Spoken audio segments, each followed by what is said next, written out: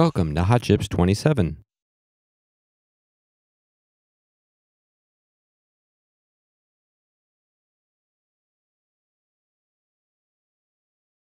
Keynote 1, Convolutional Neural Networks.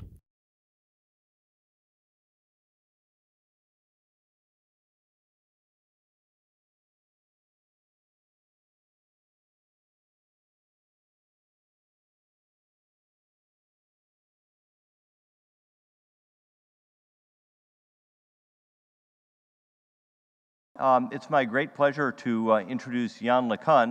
Yann is a researcher at Facebook and a professor at New York University, and is the inventor of convolutional neural networks, the technology which is powering a lot of the AI revolution that's been the theme of much of this conference. So rather than take a lot of the time giving his various accolades, I'm going to just turn it over to him and he can wow you with his technology.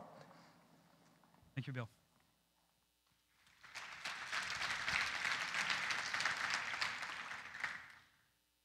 So thank you, Bill, and the organizers for inviting me. It's a pleasure to be here.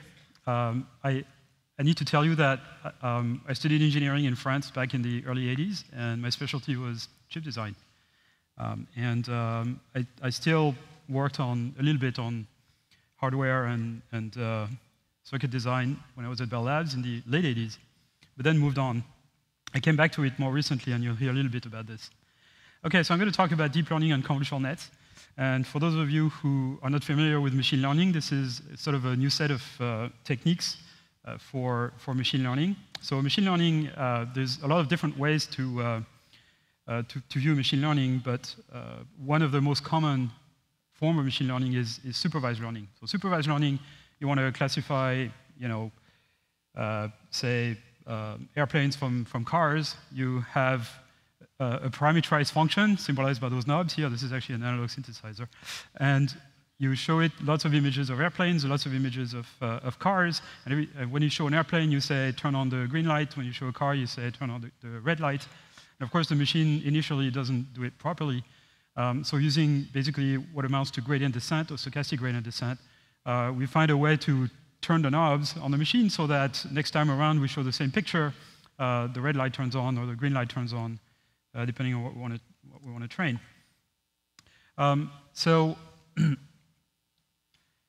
So after a few thousands or a few millions of those, you can hope that the machine will produce the right answer. What happens is, in reality, those machines have hundreds of millions of knobs, thousands of categories to classify, millions of training samples, and recognizing each sample may take a few billion operations. And those, I'm talking about systems that are deployed, that are used every day for recognizing pictures on the web and things like that.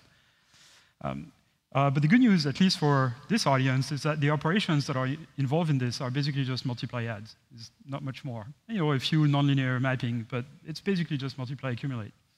And furthermore, a lot of those involve convolutions, and we know how to do convolutions here. I have to apologize for the background to come blue. I have no idea why it's doing this. It's supposed to be white. It's not going to look very good. Oh, OK, here we go. So if we go back 60 years ago, people at that time came up with machine learning algorithms. The first machine learning algorithm, the perceptron, and I'm sure it will kind of resonate with some of you here in the audience that the first implementation of a learning machine was actually an analog computer, which you see pictured here. So the perceptron, which was built at Cornell in the late 50s, was a set of photosensors, an array of photosensors, followed by essentially a kind of randomly connected first layer, if you want. And it was completely analog, weighted sums, computed by essentially summing up currents through resistors. And then there was a sort of tunable classifier. In fact, there were 4 of them. And each tunable weight in this classifier was a potentiometer with a motor on it. And so the learning algorithm consisted in showing a picture and then pressing a button. And then depending on the gradient that was calculated by the perceptron algorithm, the motor would go one way or the other way, a little bit. That's the perceptron algorithm. It was only later that people proved that it actually converges if you do it right. And then pretty soon, everything was implemented in hardware, in software. And then pretty soon, the whole field died in the 60s. People the late 60s, people abandoned the idea of using this as a basis for artificial intelligence. And so all of those algorithms that were developed kind of went on the ground and kind of were turned into something else. Things like adaptive echo cancellation for modems and beamforming adaptive antennas and things like this, things which I'm sure a lot of you are familiar with.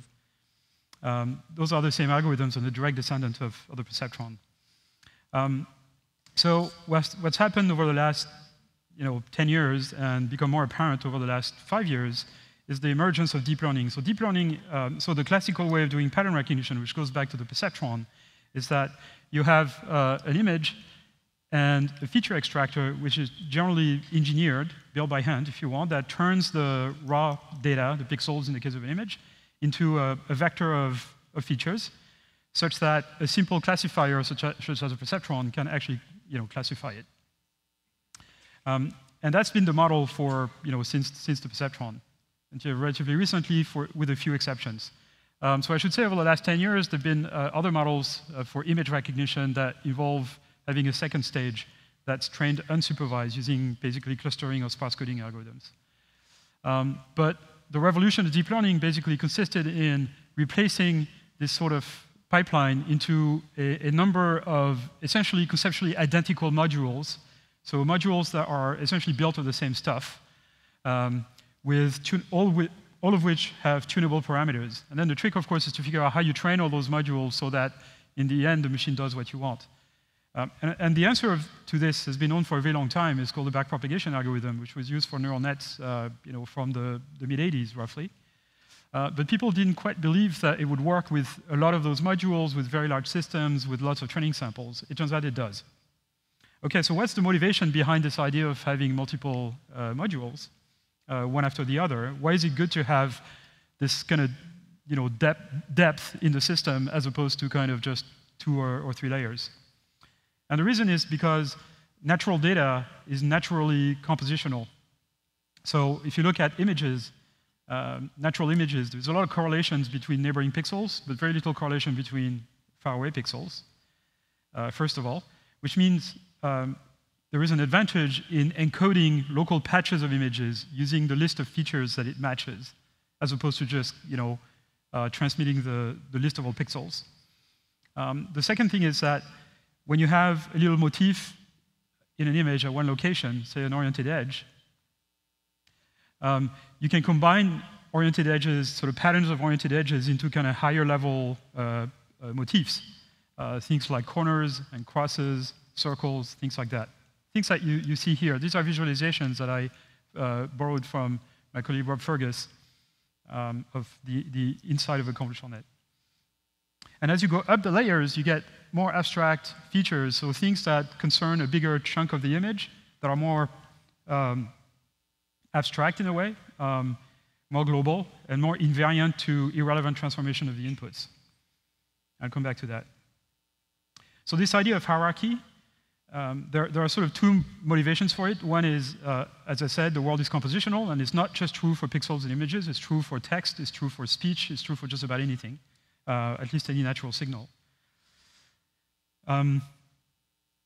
But the second reason is, and again, this is something I don't need to explain to this audience, is that it's basically just a circuit complexity argument.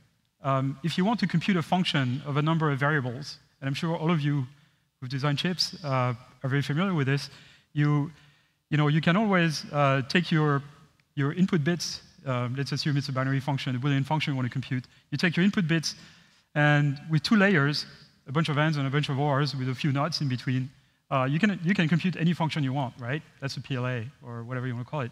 Basically, a lookup table, a RAM, or kind of a compressed form of a RAM if you want. So you can always compute anything you want with two layers, essentially. A decoder, maybe, or an expansion. Let's say if you have a disjunctive normal form of a Boolean function, you do a bunch of ands, that's like a decoder for a RAM or something, but just with a few lines.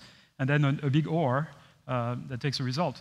So you can do everything with 2 layers. The problem is that for most functions, this layer is exponentially large as a function of the size of the input. And so a way to save, so for example, you can design a 32-bit adder with just 2 layers, but it's going to cost you an arm and a leg in silicon. So what you do is, of course, you you make it serial. You do things like carry propagation and all that stuff. And it makes the circuit a lot simpler by allowing to use multiple steps of computation. Again, it's something I need to explain very much to computer scientists, but this audience, I'm sure, is very familiar with this idea. OK, so that's basically the motivation, intuitive motivation for wanting to have hierarchical systems, deep learning with multiple stages. So a lot of the current research goes into the learning algorithms to use for this, as well as the sort of design of the architectures. And where the world is going is using a combination of supervised and unsupervised learning and combining sort of plain neural nets, if you want, with other techniques that might be more appropriate for problems that require multiple answers.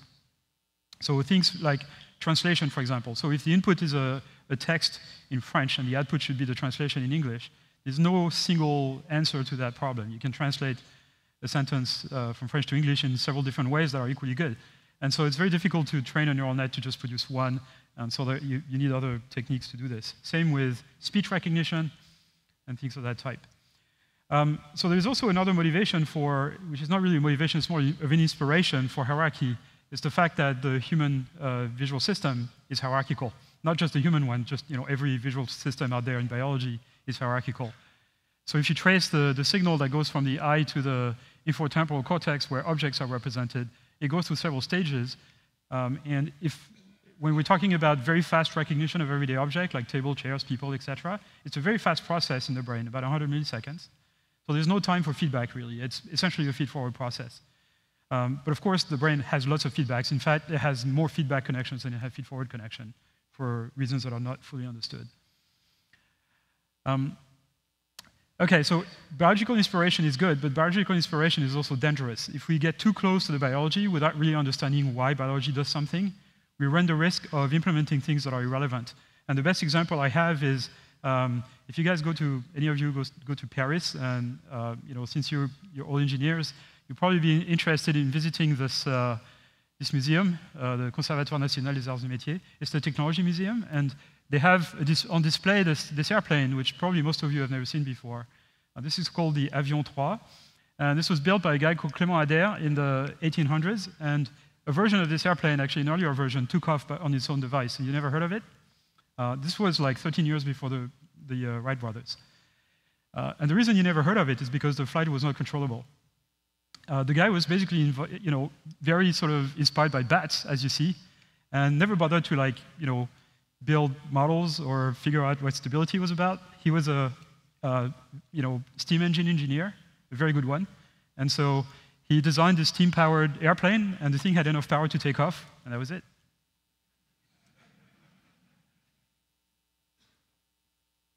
So biological inspiration, can take you somewhere, but if you don't understand the underlying principles, you're building the wrong thing, essentially. OK, so let's talk about convolutional nets now. So convolutional nets are kind of a particular way of wiring neurons together in a neural net, if you will, in such a way as to take advantage of the fact that the signal has high correlations locally, but low correlation far away, and the fact that the essential features that form an image, or it could be any signal, may move without changing the nature of the object we're looking at. So here's an example here. This is an input, if you want, where white pixel represents -1, black pixel represents +1, and then you have multiple layers going up. And the first layer consists of multiple planes that we call feature maps.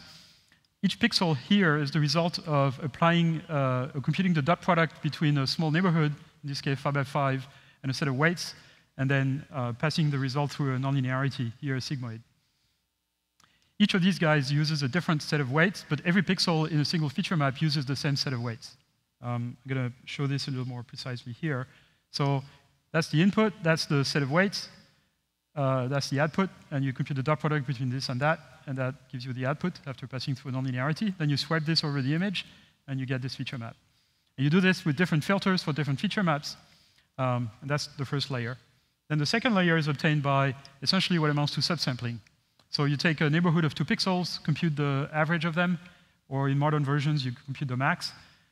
And that's the result of pixel you put here. So in this case here, it's actually an average, and it goes through a sigmoid. In more modern things, it's just a max of a local neighborhood. And then this map is subsampled by a factor of 2, so you shift the window by 2 pixels every time, or more. So you get lower resolution. The advantage of this is that when you shift this guy by 2 pixels, this guy shifts by 1 pixel now. Or this guy shifts by 1 pixel, this shifts by 1/2 pixel. And then you repeat the process. Each of these guys is the result of applying a filter to each of these guys and summing up the results, so different filters to each of these, to detect conjunctions of features on this previous layer. And then again, there is one of those pooling and subsampling operations. And then again, convolutions.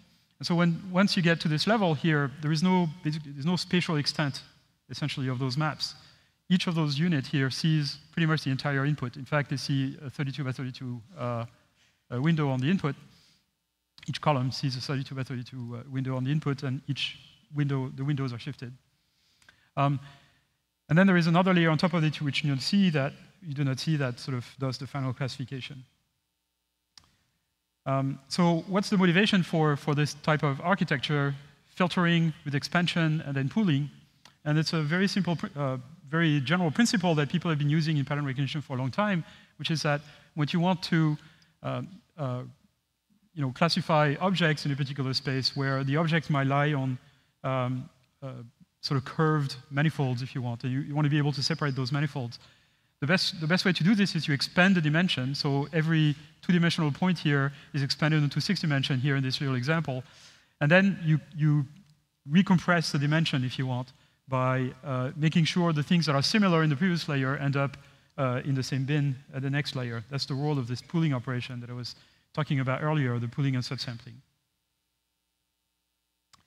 So modern convolutional nets essentially are formed by stacking multiple stages composed of those basic operations. Sometimes there is a normalization, not always. This filter bank, a bunch of convolutions, basically.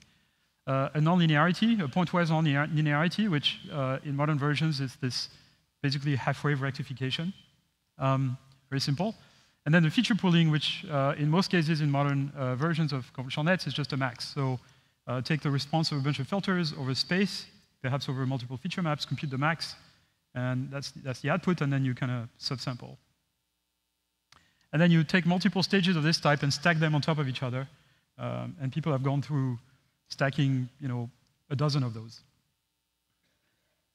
So the training is this very old idea of stochastic gradient descent, and the trick, of course, is to compute the gradient, and that's done by the backpropagation algorithm, which is a very old idea. It's basically just computing a gradient in a very natural way. It's a practical application of chain rule. I'm not going to go through this, but you figure out the distance between the answer you want and the answer you get. So this is the network, and it produces an answer. You give it the answer you want, and then you backpropagating signals. You can compute the gradient of this cost with respect to every parameters in the system. So you can use this to do character recognition. This is a younger version of myself back at Bell Labs in the early 90s. This is actually my phone number in Holmdel, New Jersey at Bell Labs. No longer in service, I'm afraid. And I hit a key with my finger here. So I put a thing, hit a key, and it thinks for a while and then recognizes all the digits. So this is a 486 PC, for those of you who are old enough to remember what that is, and with a DSP card in it. And this was using the latest development from AT&T, the DSP32C, which was a floating point DSP capable of the unbelievable speed of 20 megaflops.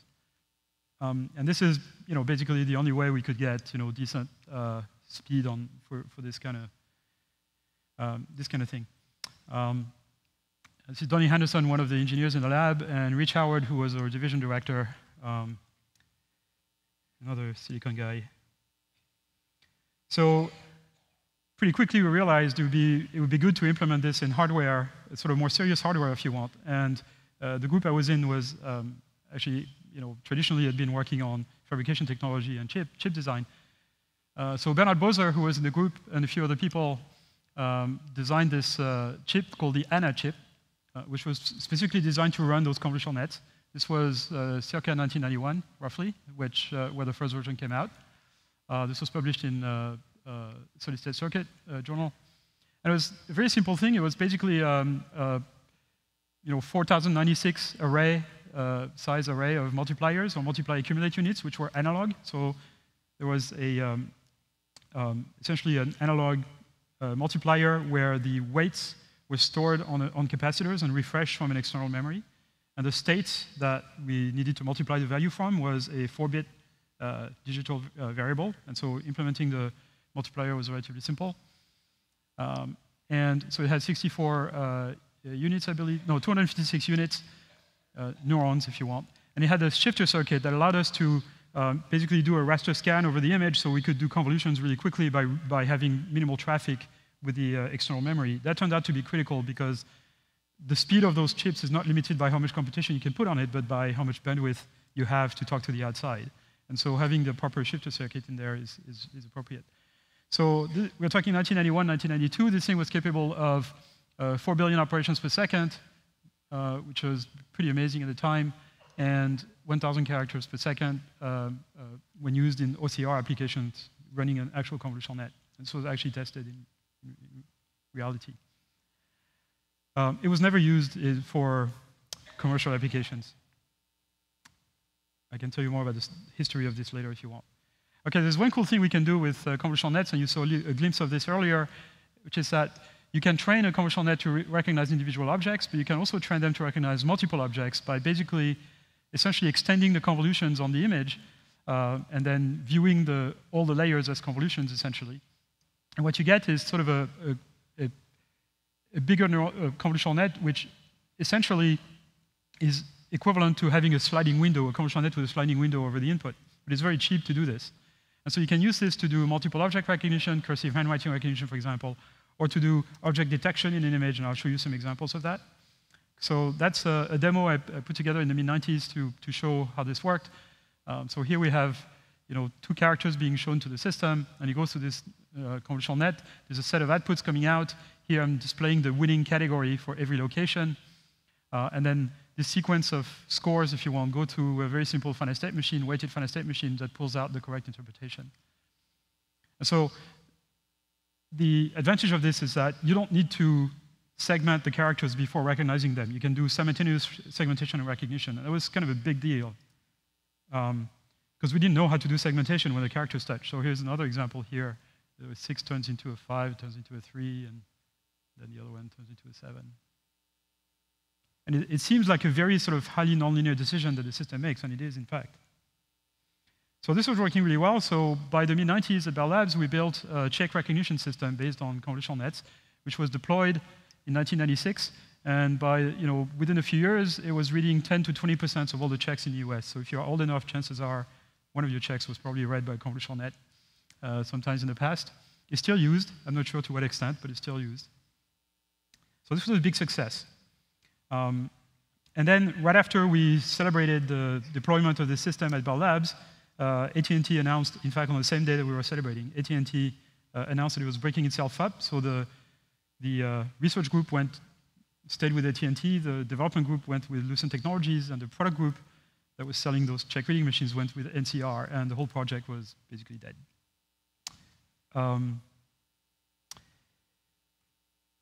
So, okay, characters are nice but simple. So what about natural images? Things like this. Can we detect faces?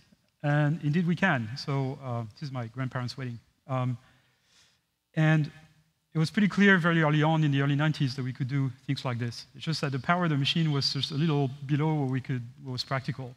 But eventually, by the early 2000s, we were able to, and late 2000, we're able to do things like very accurate pedestrian detection.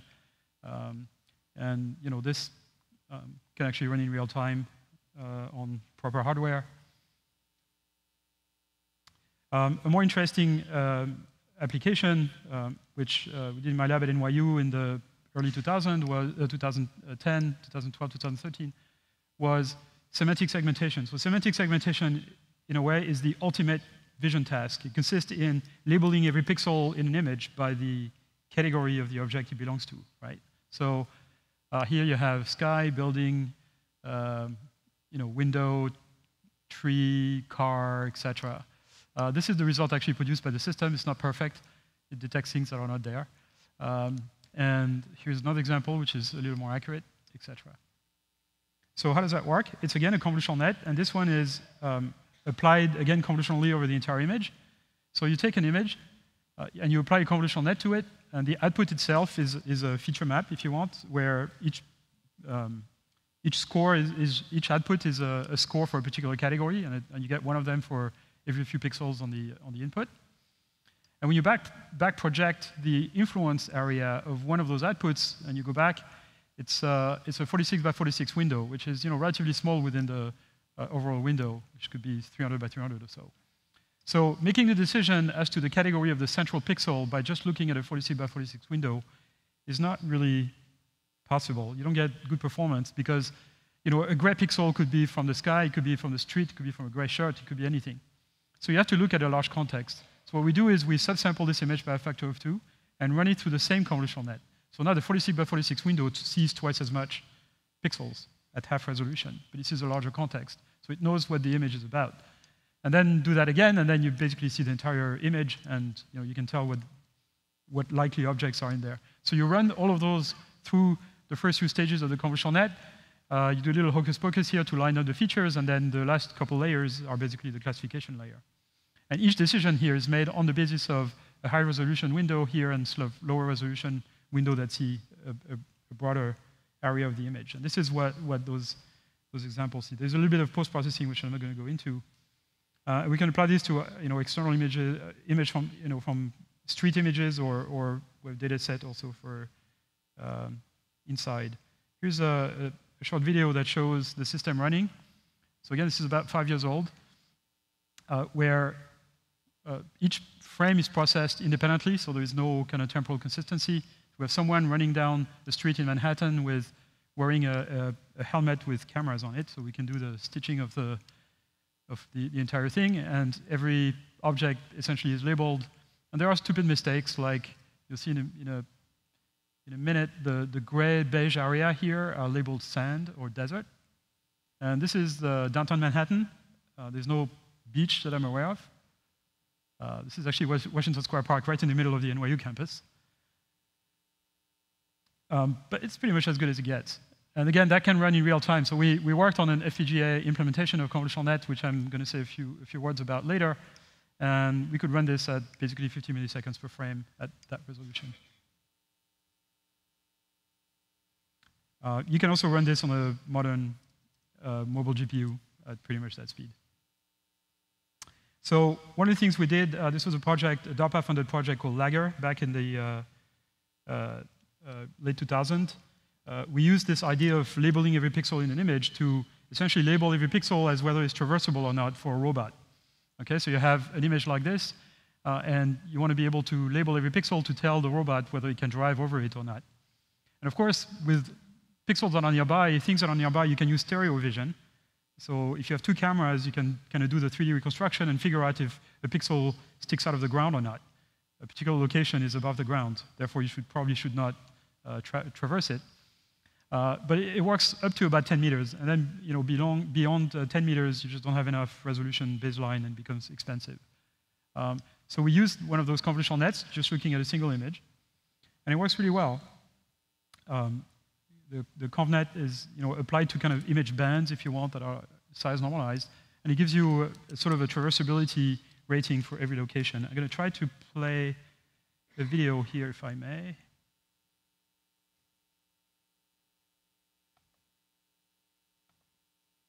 Let's see.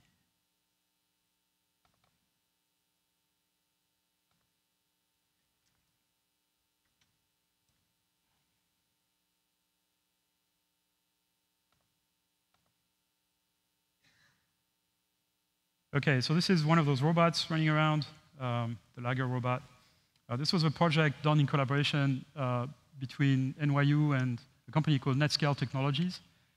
The gentleman who was the CEO of NetScale Technology now is the chief architect for autopilot and self-driving cars, autonomous cars at NVIDIA. So this robot has a couple camera pairs, and if you run it using just stereo vision, it has to be pretty close to a set of obstacles before veering off. You're going to see another example here. So here it also gets near a fence, and it has to the fence is pretty much featureless, so it has to get within 5-10 meters before it sees it's a big obstacle. So here we turn on the convolutional net, and it sees the fence right away, and it goes goes around it. Same here, it sees the row of people right away, it figures out it can go through, and it goes around it. And Marco here is holding a radio control transmitter. He's holding the kill switch.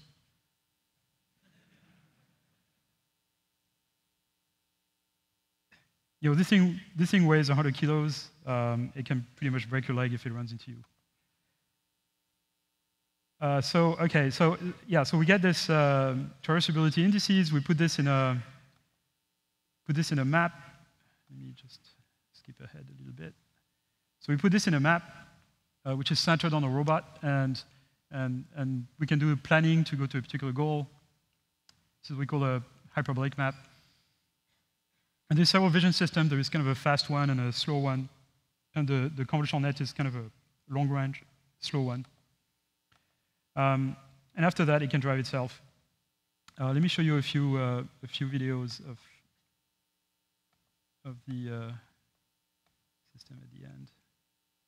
Okay, so there's a little bit of learning going on also in the control system, which I'm not going to talk about, but it's sort of non-parametric learning if you want to kind of help get around local obstacles, which have nothing to do with deep learning. And you'll see a couple examples of that going on in a minute. If I can find it. Okay, here we go. So here we shut down the long-range vision system, so we're just using very short-range stereo to see if the control system can react fast enough. This video is sped up a factor of 2. And here's another one. And here's Pierre Samanet jumping in front of the robot. The first time he did this, he scared the hell out of me. But he was pretty confident this was going to work. He wrote the code. In fact, the two of them wrote the code.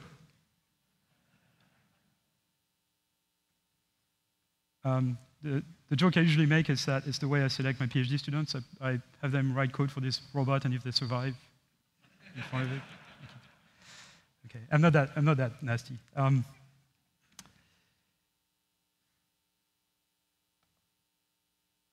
right.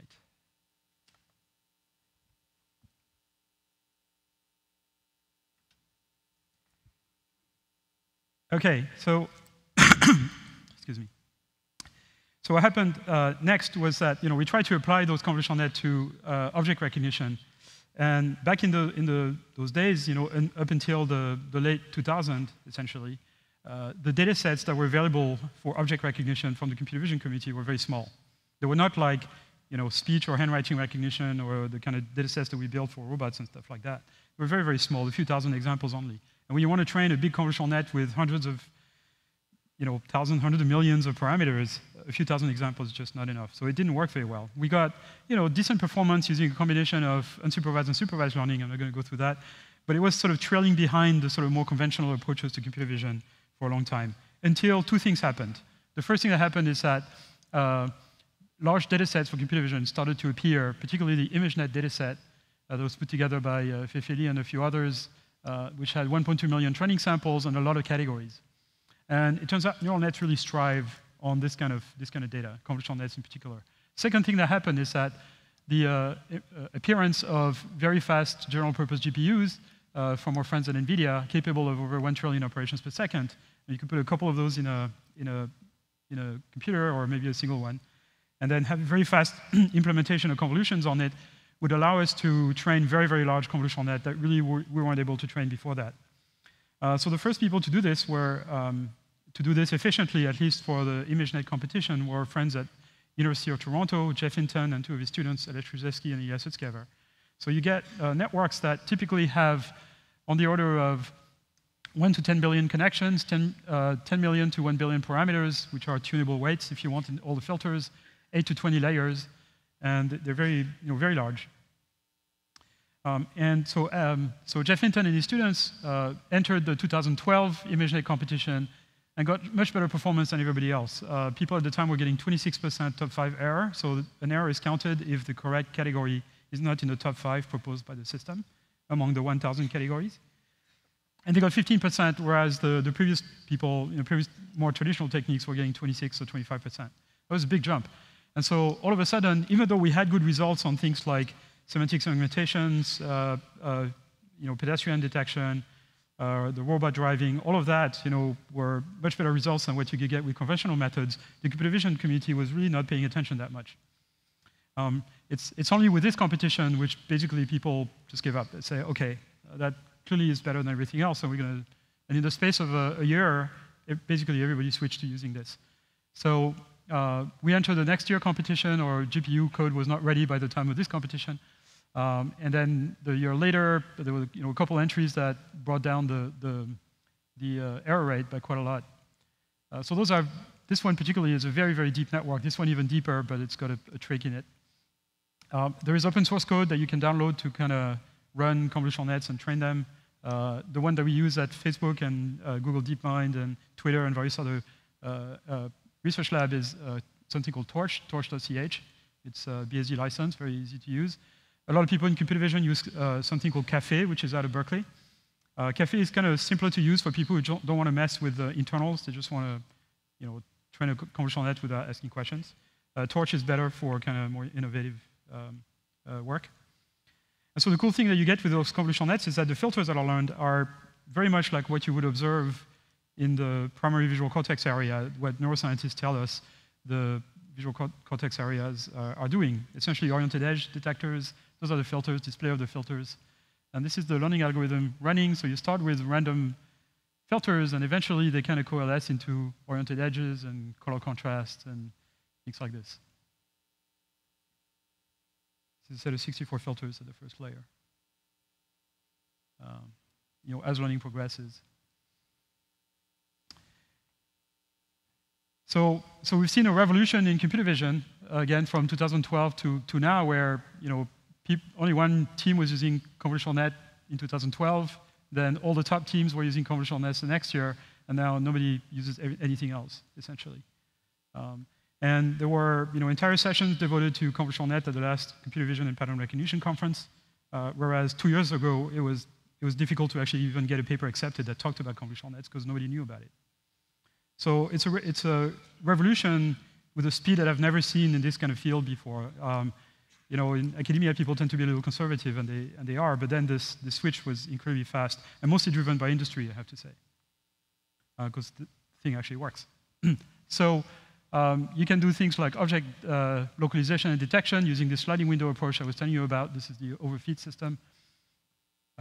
And one of the things that people at Facebook have been doing, so these are people who are in my group at Facebook AI Research, Yann Tagman, Ming Yang, a couple other people, Maria Dan. They've used convolutional nets to do face recognition, and that system actually is deployed and is used by Facebook. Every picture that is uploaded on Facebook goes through essentially 2 convolutional nets. One that does object recognition. It tags the image so that we're more able to show people images they're likely to be interested in. And the other one is a face recognizer, and it tags automatically the people in the picture if they are among your friends and if they agree to be tagged, of course. That feature is not turned on in Europe because Europeans are just not comfortable with the idea of being recognized. And so this is extremely successful. It's probably the best system of its kind in the world. It's certainly the leading system as far as we can tell. So it's a very, very large-scale application of convolutional net that is applied to essentially every 600 million or so images that are uploaded on Facebook every day. Yeah, on Facebook every day, people upload 600 million photos. They all go through 2 convolutional nets within 2 seconds. So those techniques use something called a Siamese architecture, which essentially is a way of training a system not just to recognize objects, but to kind of map objects in a space so that in the output layer, objects that are similar, images that are similar are mapped to vectors that are nearby, and objects that are very dissimilar are mapped to vectors that are far away from each other.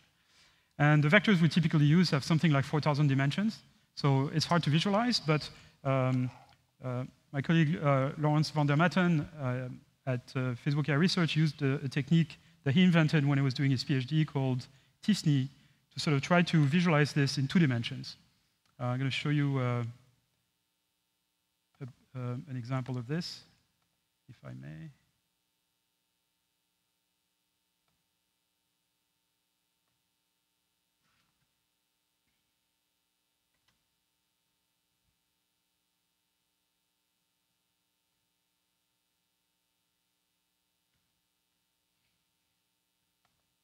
Okay, so what you see here is like a continent. This continent contains 100,000 photos from Instagram, one of Facebook's photo services. And we've organized them in a 2D plane so that images that contain similar content are nearby. And this is done by essentially running a kind of nonlinear dimensionality reduction algorithm on the feature vector at the top layer of a convolutional net. This is right before the layer that contains the category, the last feature layer, if you want. So we're going to zoom in a little bit. And this peninsula here in the northwest is all cats. Then we zoom out a little bit, move south, and it's all puppies. And then go southwest a little bit, and it's all food. This is the peninsula food, self-prepared food mostly. And then go a little bit towards the center, and you get flowers. And so this, in various places, the it doesn't want to display, does it? So what you see here is, so these are this is the food, that's the cats, that's the dogs. These are all people. Here you have close portraits, and as you move down this way, you get people who are kind of further and further away from the camera.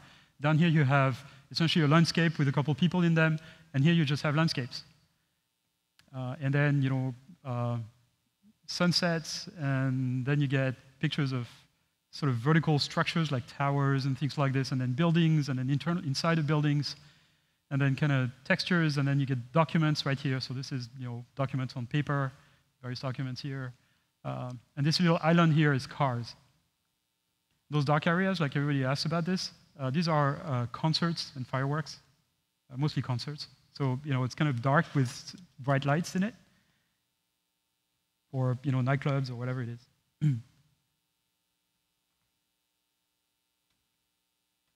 So this kind of organization, of course, in high dimension, allows us to do things like search by similarity and, match people's interest with image content.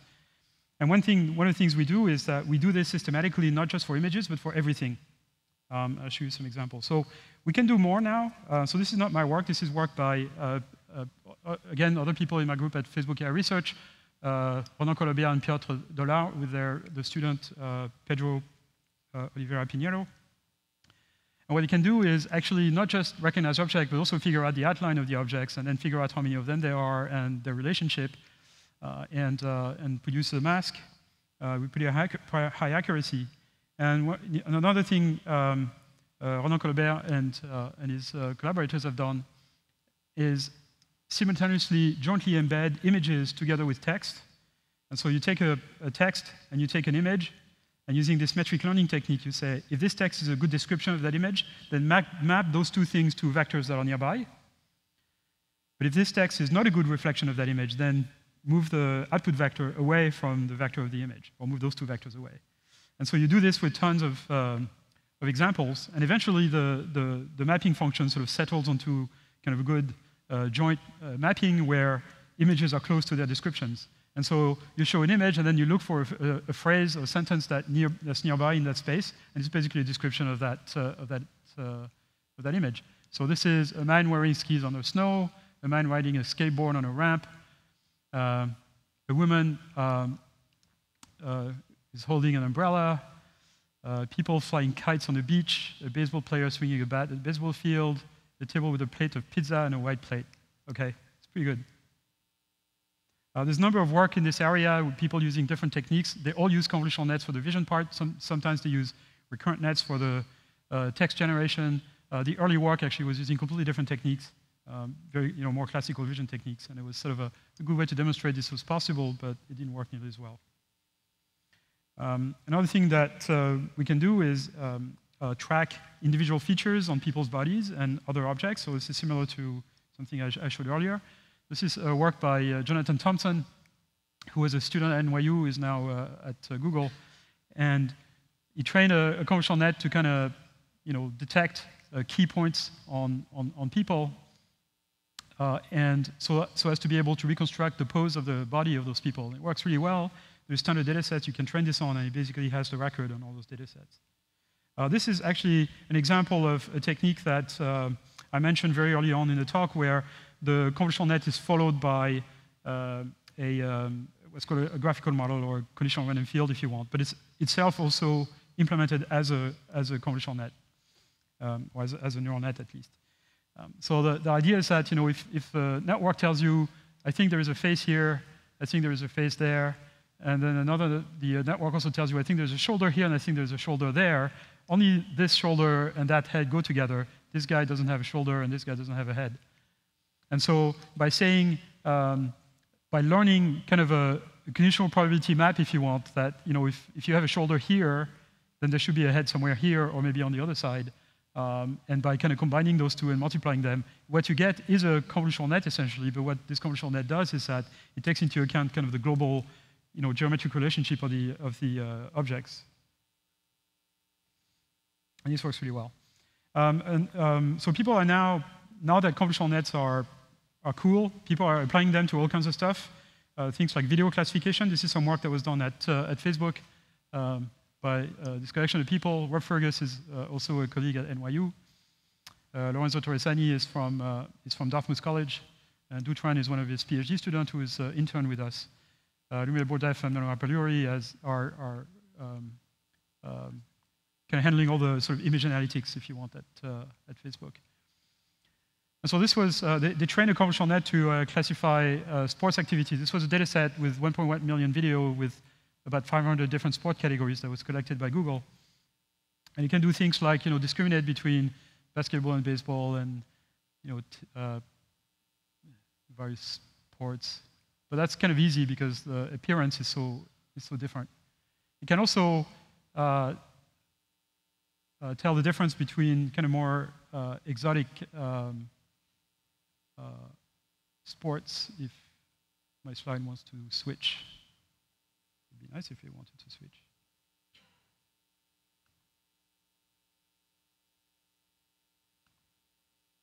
Okay, here we go. All right. Oops. Here we go. Okay, so these are sports that are more similar. They're all about skating, but it still can tell the difference between speed skating and dance and hockey and whatever, the visual appearances. And then there are kind of exotic sports for which there is relatively limited training data. That's everyone's favorite, mountain unicycling.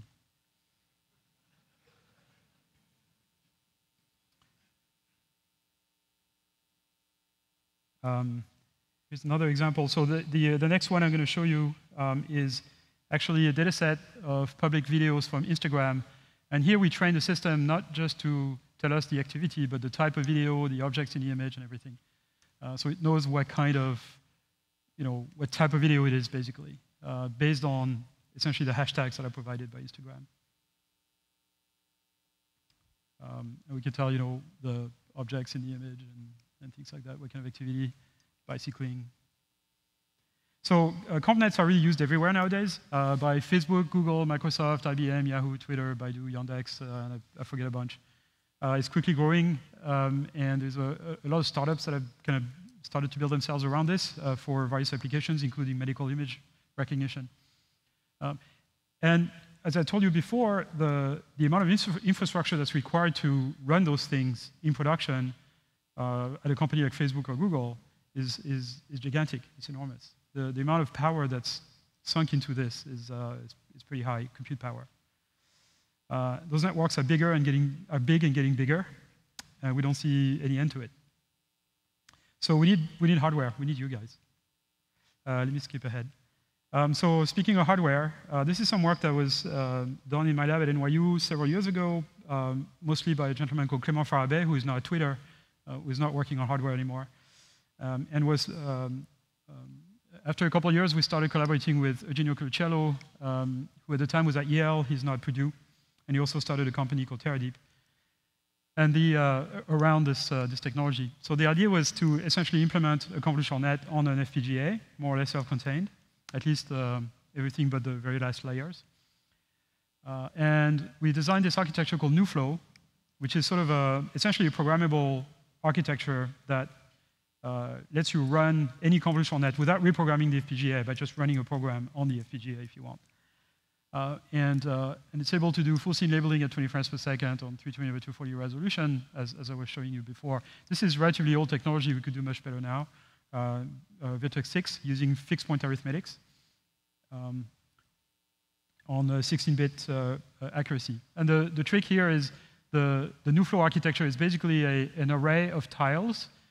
Each tile is programmable. So an instruction for this processor is basically, tell this tile, this tile, this tile, and this tile what to do. And they are kind of passively configured if you want. Basically, you tell them, it's a data flow architecture, so you tell the tile, here is what your role is, and whatever data comes at you, you just do that to it. So a tile could be doing a 10 by 10 convolution, or it could be doing mapping through a nonlinearity, it could be doing max pooling and subsampling, or something of that type. And so you program each of those tiles to do the right thing.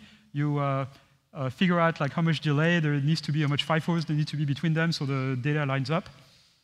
And that's done automatically by a compiler, actually. And then you just pump data through it, and it just does the computation. The data ripples through the grid, so it's really a data flow architecture, and results are written back to the external memory. But most of the internal intermediate results are done internally without talking to the outside.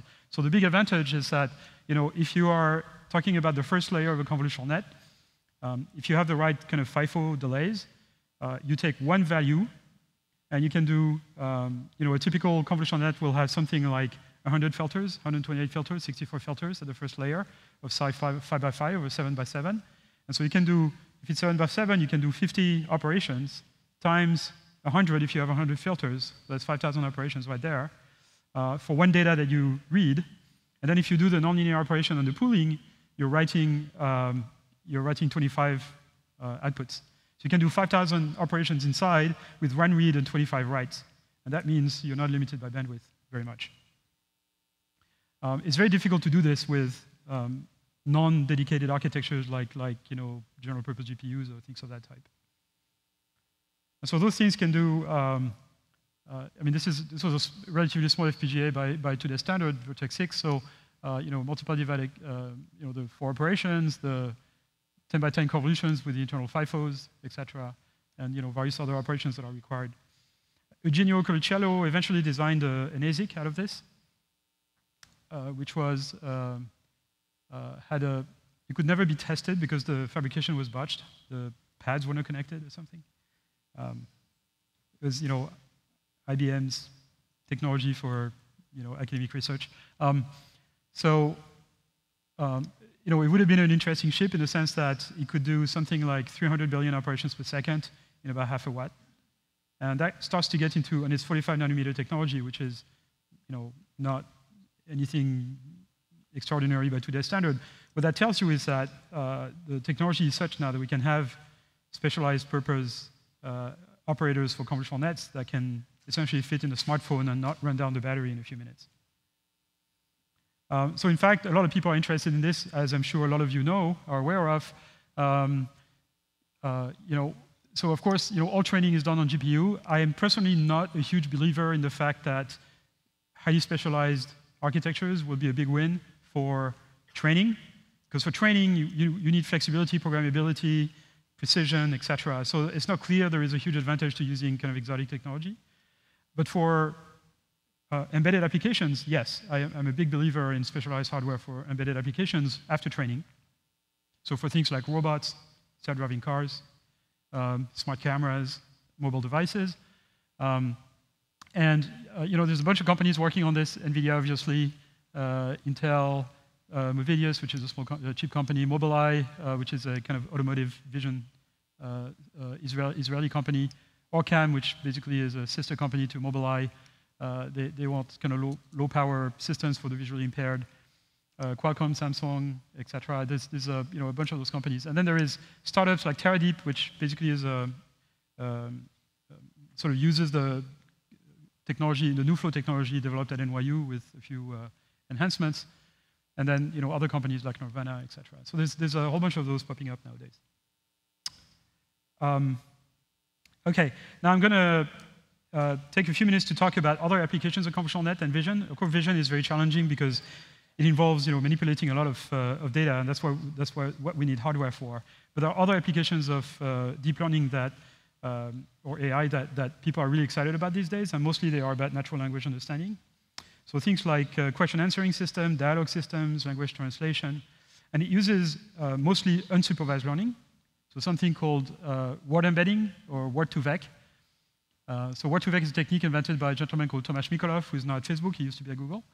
And it consists in trying to predict the middle word from the words that are on the side or before it in a text. And so you train a neural net basically to tell you what is the word here in this sentence.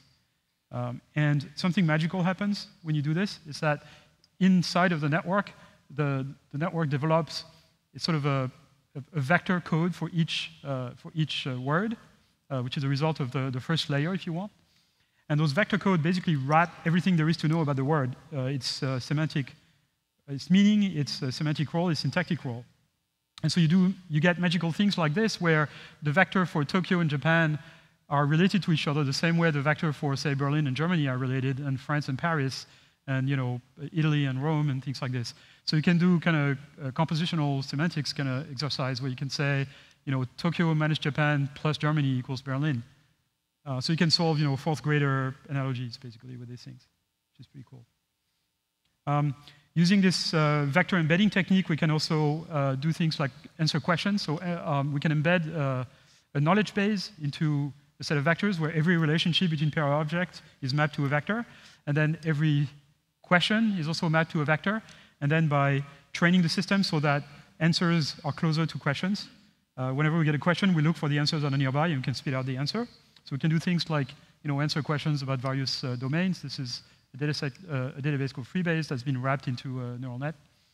And there's a kind of a cooler thing that we're doing as well with this, an extension of it called memory network, where we have what's called a recurrent neural net augmented by a piece of memory, kind of an associative memory, which allows us to do things like have the system read a piece of text and then answer questions about this text.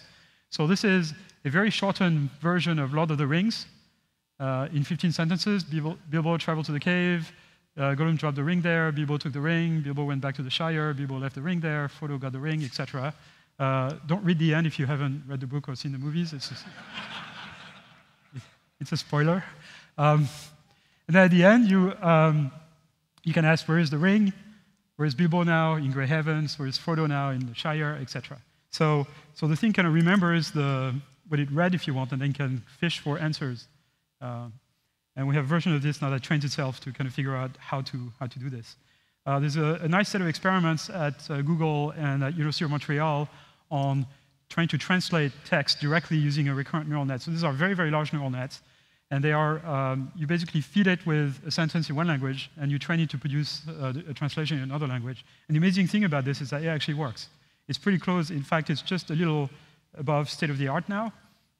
It's still too expensive to be kind of widely deployed commercially, but the derivative is very high. So there's a lot of interesting thing happening there. And I'm going to end with a little kind of a cosmic conclusion, which is that it looks like we're making a lot of progress, and we are, but we're nowhere near having solved the AI problem, if you want. We don't have techniques that can train machines to get common sense. So if you close your eyes and I tell you, we are in a meeting room, and John picks up his phone and walks out the room, you can sort of picture what's going on. And if I ask you, is the phone still in the room? You can say, no, of course, an object cannot be in two places at the same time. And John is not in the room anymore. Probably he stood up, probably he walked, probably he opened the door to get out of the room. Probably there was a door in the room. So there's a lot of things you can visualize which are based on your common knowledge of how the world works. And we'd like to figure out how to get machines to do this as well, like figure out enough of how the world works so that they have common sense and can fill in the blanks by just, when we just tell them something, a story of this type. So this is what we are working very actively on. And we want to do this also for video. So training a machine to basically predict what's going to happen next in the video, so that it learns about physics, essentially, how the world works from the physical point of view. And these are very challenging questions that we don't know how to solve, but we are very actively working on them at Facebook AI Research, also at my lab at NYU, and there's a big community working on this. Thank you very much for your attention.